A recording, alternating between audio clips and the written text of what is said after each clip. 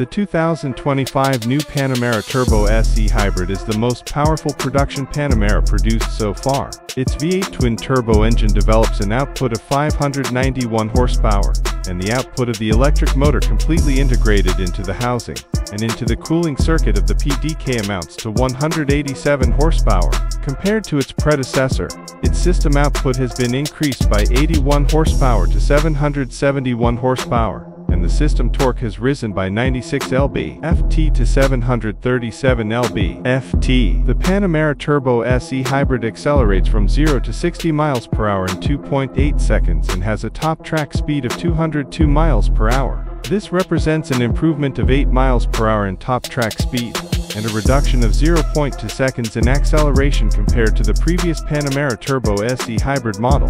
At the same time, the new Panamera Turbo S E-Hybrid offers greater potential electric range, faster charging, and more agile responsiveness compared to the previous generation car. With a capacity of 25.9 kilowatt-hour, the high-voltage battery stores 45% more energy than the predecessor battery did, with an increase in recuperation output to 88 kilowatt. The Panamera Turbo S E-Hybrid can operate more efficiently in fully electric mode.